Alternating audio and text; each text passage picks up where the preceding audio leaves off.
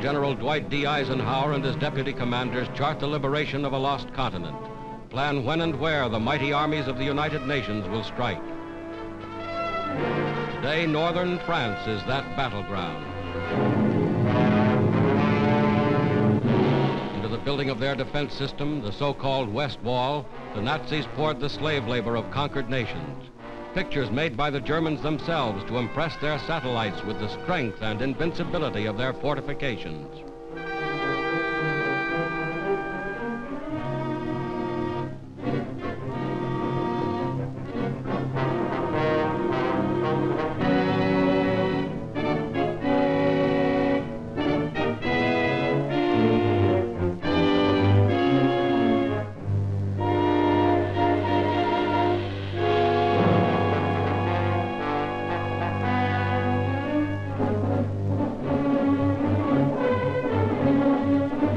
Within steel and concrete emplacements, 4 years in the making, the Germans have amassed every known weapon of defense.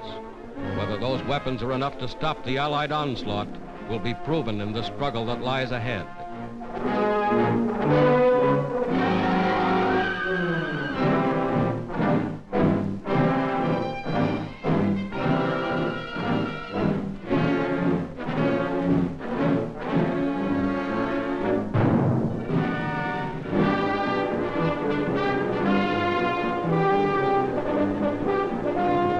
Here is the other side of the channel, Britain, an armed camp bristling with tanks and trucks and guns from the United States and Canada.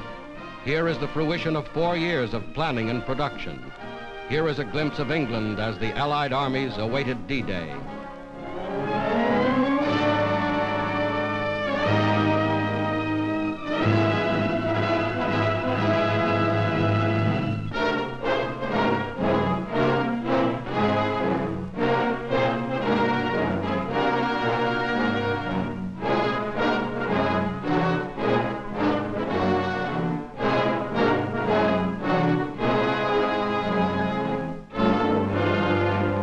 Locomotives built to run on continental railways, freight cars and tank cars to replace rolling stock destroyed by the Germans.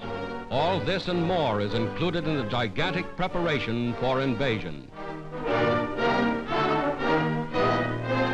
Here is something of the gigantic naval armada assembled to transport the Allied armies across the English Channel.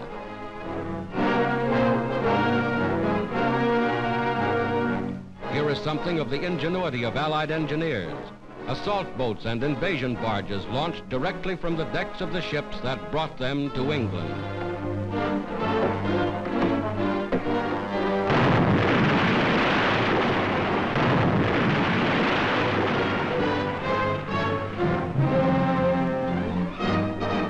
Week after week, the fleet grew in numbers.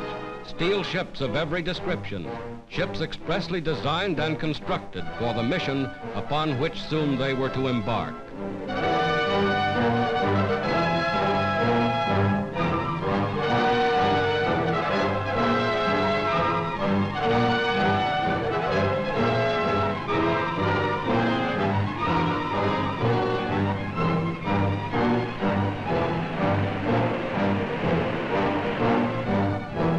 Nothing was left to chance. Every loading operation was rehearsed and timed in advance. Every soldier knew his station. Every man knew just where he was to fit into the gigantic pattern. Daily they boarded their ships. For all they knew, they were bound for France or Belgium or wherever their commanders had decided to strike. Every jeep, every tank, every piece of mobile equipment was assigned its place in the grand strategy of attack.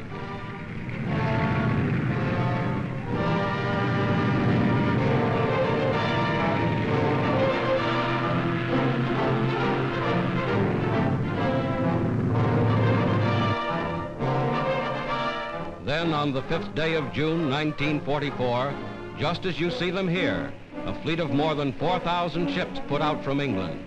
This was D-Day, 4th anniversary of the Battle of Dunkirk, and the Allied armies were striking back.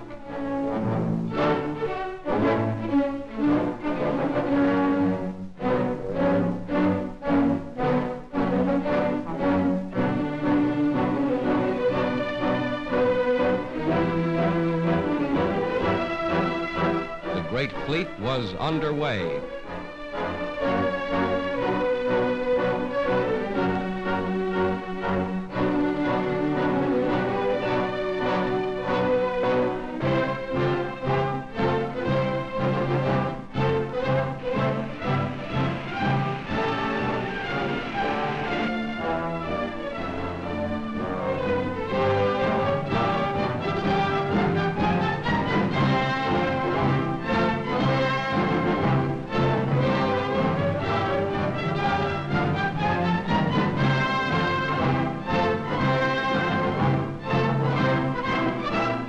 Morning of June 6th, this was the battleground.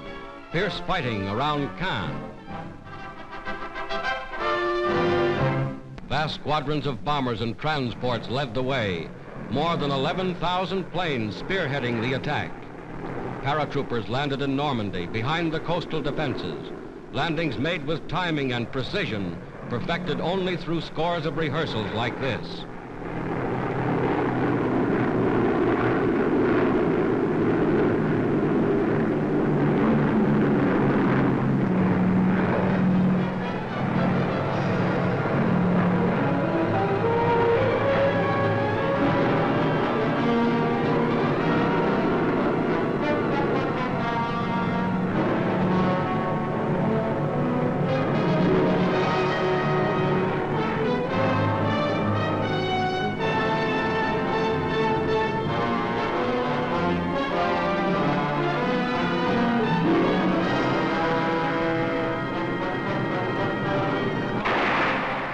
Barges approach shore ready for instant action.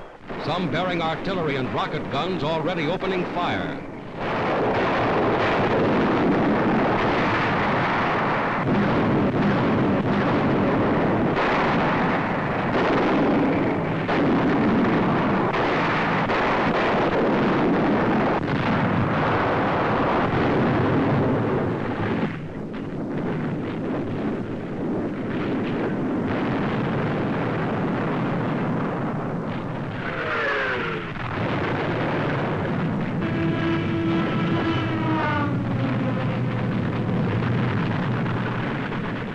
Today, just as in these scenes, the armies of the United Nations have made their first landings on the soil of Western Europe.